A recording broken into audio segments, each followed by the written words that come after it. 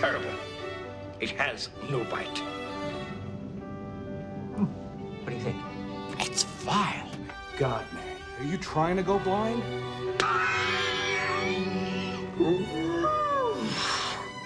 Oh my, that is quite toxic, isn't it? Oh, yes, I hate this. It is revolting. What? Please. And greetings everybody, and welcome to another Jester Reviews. Now today I'm going to bring you the summer event ship for 2023, which you can acquire on Riser, but you'll have to be quick because we're nearly ending the summer event. It's nearly coming to an end.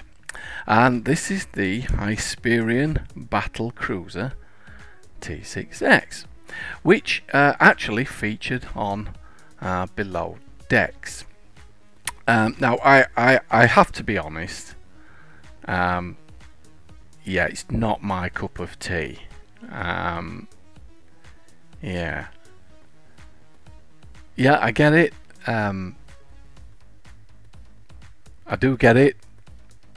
Or do I get it? I don't actually get it. No, I don't get it. I don't actually get it. No, yeah, what can I say? I have tested this ship out and I have flown it, and I do like the way it responds. But yeah, I don't think I'll be flying this as a permanent feature of my fleet, although it is great fun to fly. Yes, it just doesn't fit in my idea of yeah, Star Trek. Yes, I'm sorry for all fans of Below Decks. You know, if I've offended you, I don't mean to. It's just not my cup of tea. But anyhow, let's take a look at the stats, shall we? So, when you take possession of the Hysperian Battlecruiser, you can expect a hull modifier of 1.379. She has a shield modifier of 1.37, and she has 5 weapons to the front and 3 weapons to the rear with 3 device slots. Her bridge officer stations are as follows. You get a Lieutenant Commander Tactical, a Commander Engineering, a Lieutenant Science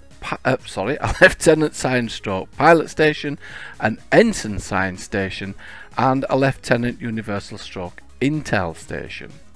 Her consoles consist of 4 Tactical, 5 Engineering and 2 Science, and she has a base turn rate of 9.73 with an impulse modifier of 0.17.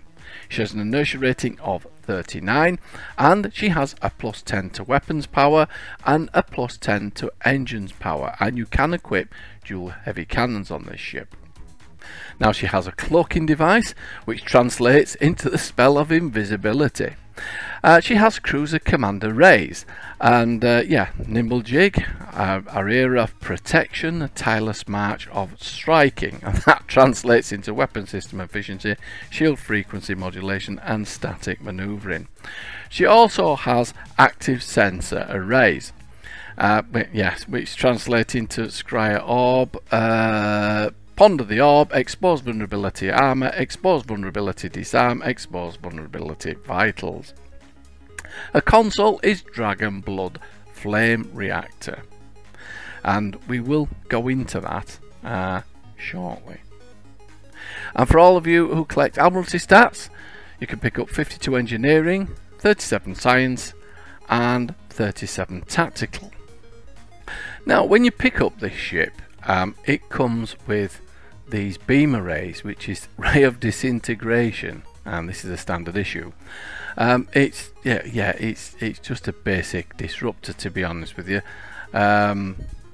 Yeah, I immediately changed it for phasers and standard disruptors, but you can actually, once you actually pick this ship up, it does allow you to now these are the standard issue rays of disintegration beam arrays, and you can't upgrade them. But if you go into the dilithium store here, oops, Daisies. Oh, let's get rid of that.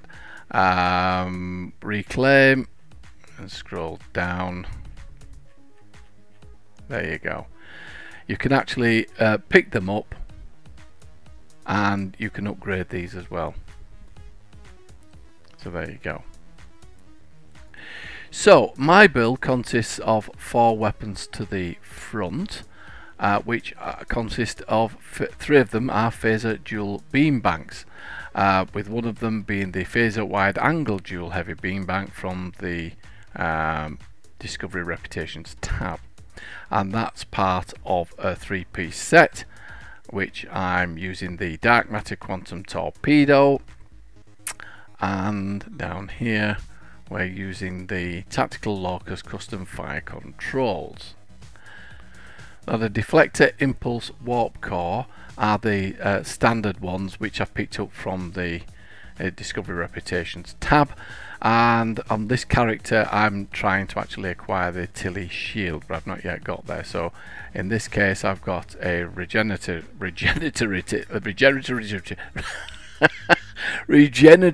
I can't say it. I'm gonna have to put my teeth in. Regenerative shield array. It's not the best one, really, but it's all I've got for this for this character. But anyway, there you go. In the rear, I'm using a standard omnidirectional phaser beam and just 2 standard phaser beam arrays. There we go. So the console, Universal Dragon's Blood Flame Reactor. I have to say it looks good. It looks good. Yeah, and if I improve my control abilities, it'd probably be better to get everybody in one place and then zap them with this. So yeah, that's something I will work on for my control abilities.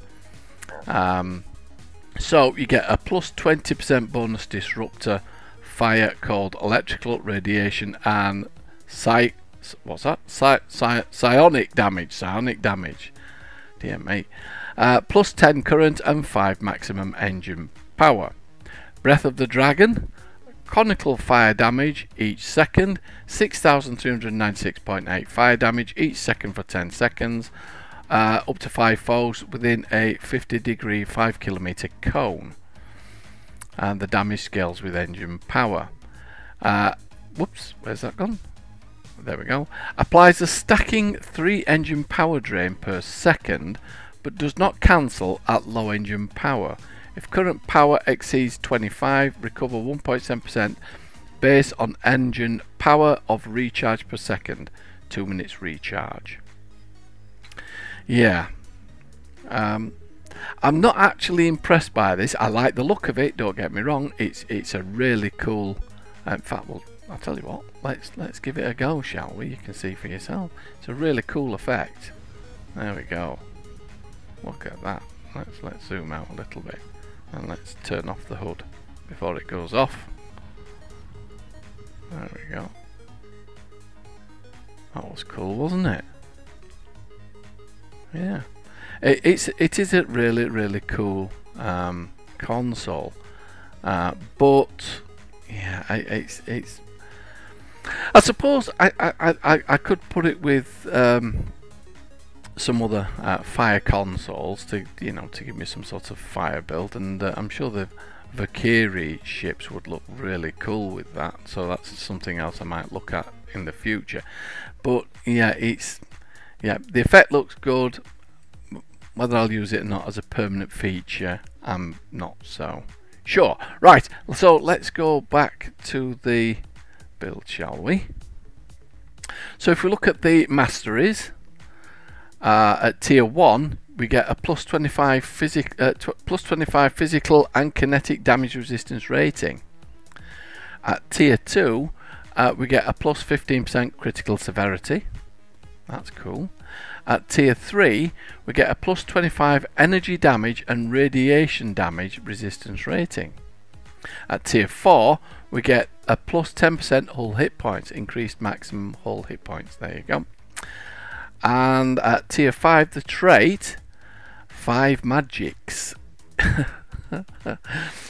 When dealing damage with let's start again. When dealing damage with any of the 5 magics, fire, cold, electrical, radiation, and psionic, apply the following for 15 seconds.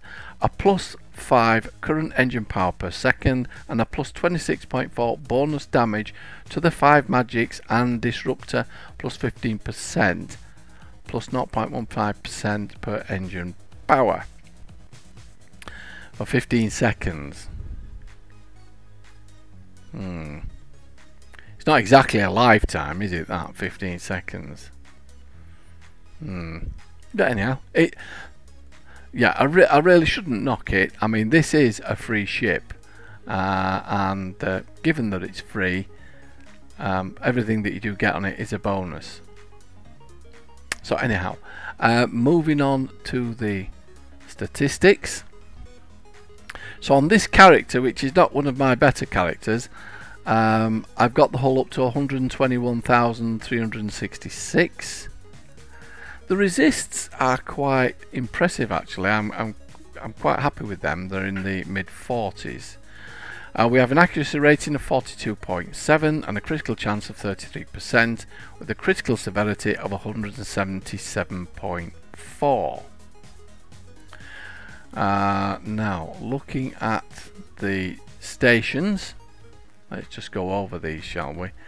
I know I've touched upon them when we went over the main points of this ship, but let's just go over them again. We've got a Lieutenant Commander Universal Stroke Intel Station, and we get a Lieutenant Commander Tactical Station. We get a Commander Engineering Station, and we get a Lieutenant Science Stroke Pilot Station, and finally we get an Ensign Science Station. And I know this ship you can equip dual cannons on this ship. Now, because we don't have a Commander station, we're going to be struggling to get Cannon Scatter Volley 3. So I basically think this ship more or less lends itself to a beam overload, which is how I'm going to build it. Now, don't forget, if you upgrade this to a T6X, you will get an extra universal console and some extra device slots on here, as well as an extra trait space. Now, you'll see this colour in here on the top and all around here. This looks like an octopus, doesn't it? What does that look like? I have no idea. Some sort of sea creatures on the side here. No, don't know what that is. It could be some sort of sea creature. That looks like an octopus. And anyway, if you change the colour of this ship with the vanity shields, this pipe in here that goes around, that doesn't change. So you can change this colour. Tell you what we'll do. We'll see if I've got any vanity shields for this ship, shall we? I'm not sure whether I have. Let's have a look. Visuals, shields. Yes, I've only got 2 for this ship. So yeah, that one's not. Yeah, don't like look at that one straight away. And the second one is the platinum vanity shield. Oh, there we go. That's so you can see what I mean there. Actually, I quite like that, you know. Platinum vanity shield on that. That looks. Oh, I think this ship just went up in my estimation then because of that. Yeah, I might be able to live with that colour actually. That is really cool, isn't it? Let's get rid of the hood. Oh yes, I think I shall leave the platinum vanity shield on. But yeah, I think you get an idea of what you can do with this. But as I say, the whatever this is, the octopus type arrangement here, that won't change colour unfortunately. But yeah, the ship has, and I tell you what, I'm rather impressed with that. That's yeah, really cool. Right, so we're not going to go to the bridge because you don't get the below decks bridge with this ship. It's just the standard one, and given that there's nothing else we can actually do with it in the ship's tailor. Yeah, I feel it's pointless going down to view that. But what we'll do now is we'll take her into harm's way, and you can actually see how she performs. So here we are, the Courier System Patrol. Enjoy!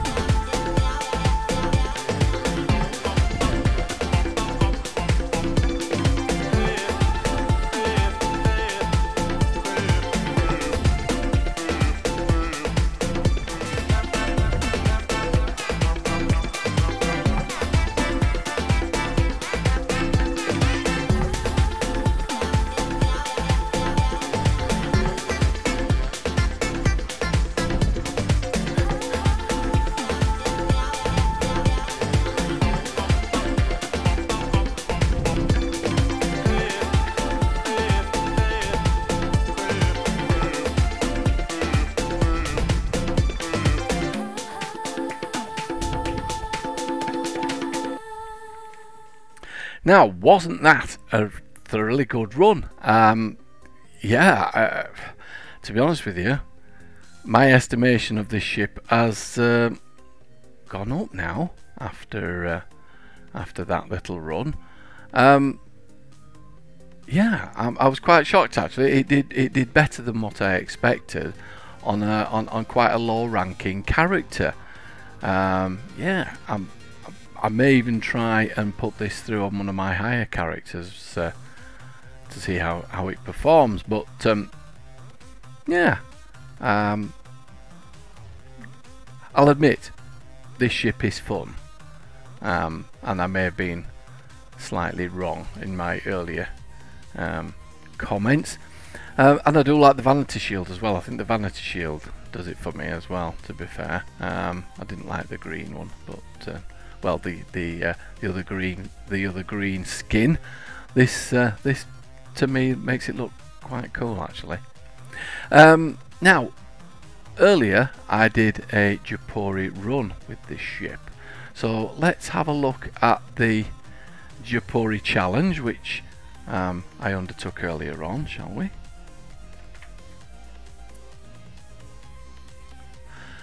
And here we are. Now, as you can see, the Hysperian Intel Battlecruiser is in 15th place, and I'm quite shocked with that, to be perfectly honest with you, because it was on a bit of a low level build to begin with, but it's ranking above the World Razor and the Kirk and even the Praetor Command Warbird.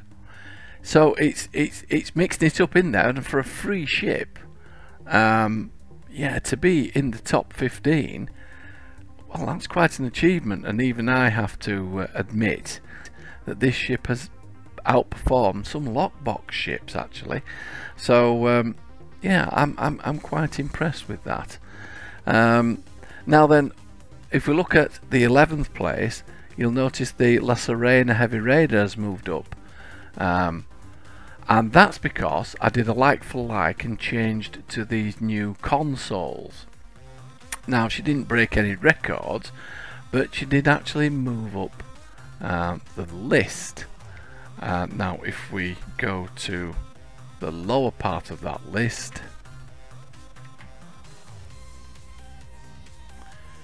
and there we are, the Lacerena Heavy Raider, she was 26th without those new consoles. So the new consoles have drastically improved the Lacerena build, and I did a like for like. So, but the jury's still out there with those consoles, and I am looking at bringing you my top 10 consoles, but as yet I won't be including those new consoles yet, because I have had some mixed results using the Star Trek Online parser, and I did put it out to some of my fleet colleagues, and they've told me that the parser's not that good, to be honest with you. So yes, some conflicting results there on the parser regarding the like for like with consoles and vulnerability locators. Well, there you have it then. Yeah, I started this review with a very low impression of this ship. A lot of it was due to how it was not very aesthetically pleasing. But as I've put her through her paces, she is fun, and yeah, I've changed my mind somewhat. Yeah, still not happy with some of the designs on the ship, but you know, you can't have everything, and it's a free ship, so yeah, shouldn't look a gift horse in the mouth. Right, so on that note, I'll leave you to the rest of your day.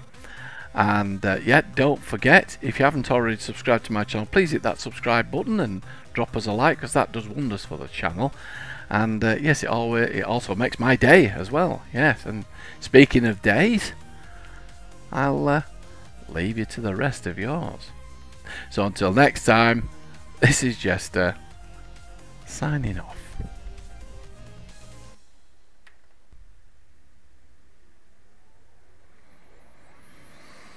I understand you're having difficulty with the warp drive. How much time do you require for repair? There's nothing wrong with the bloody thing. Know this ship like the back of my hand. Hello, computer. Just use the keyboard. The keyboard. How quaint. How long would it really take? An hour? Oh, you didn't tell him how long it would really take, did you? Oh, Scotty. Now you've done it. Aye, the haggis is in the fire for sure. Computer, shut this bloody thing off.